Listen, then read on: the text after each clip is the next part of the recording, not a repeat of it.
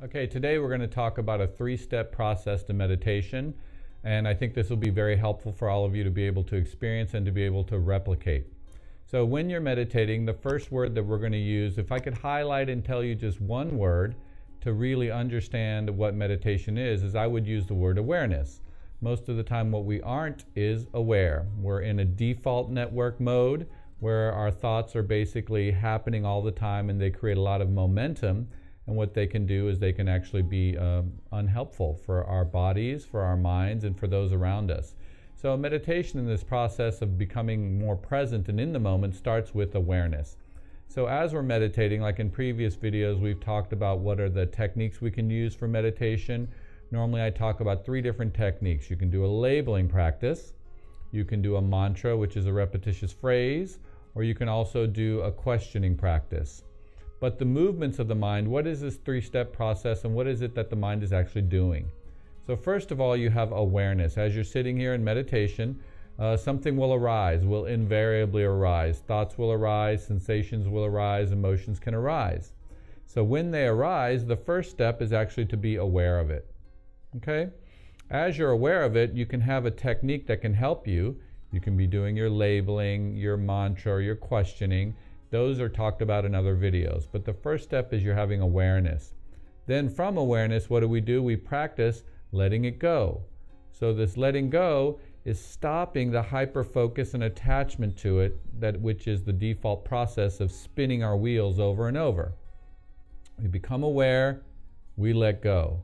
And then from that letting go, this relaxing of grasping, we return. Return to what? Return to the present and what you're doing. So whatever your technique is, whether it's labeling, mantra, or questioning practice. So 3 very simple movements. You have awareness, let go, return. Awareness, let go, return. So this happens in every moment of our lives. We have situations and circumstances all the time in which our default process is just pushing us in a direction and we're not aware of it. So the first step, whether you're having a conversation with somebody, whether you're driving a car, whether you're eating food, is let's be aware of what's going on. Bring our mind back, be aware. Then let go of the unnecessary portions, which for most of us is actually most of our thinking is unnecessary. Let it go. And then return. Return to what? Return to the present. And then from there we'll give you a bonus step. So this bonus step is touching into this innate creativity and wisdom that you already have. All the stored experience and all the true realization that actually exists as part of your true nature. You return and all of that exists in the present within inside you. And there you can access that creativity and you can use it for the next moment. So we're aware, we let go, we return, we create and engage. Okay, so you can think of it as basically 4 words almost. Aware, let go, return, create. Aware, let go, return, create.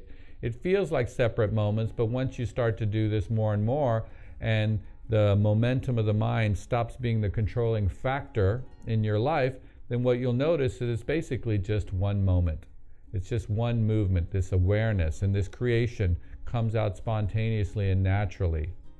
And then after that, you might not even identify with the 1-step process of awareness. You might just start to actually experience moments of being, where you're just actually being in relationship to how you should function in this situation to yourself, and also how you should function in this situation to others around you. Okay? So right now, we're experiencing things in a 3-step process. Aware, let go, return. Extra step, you create. Let's work on that, everybody. Thanks a lot.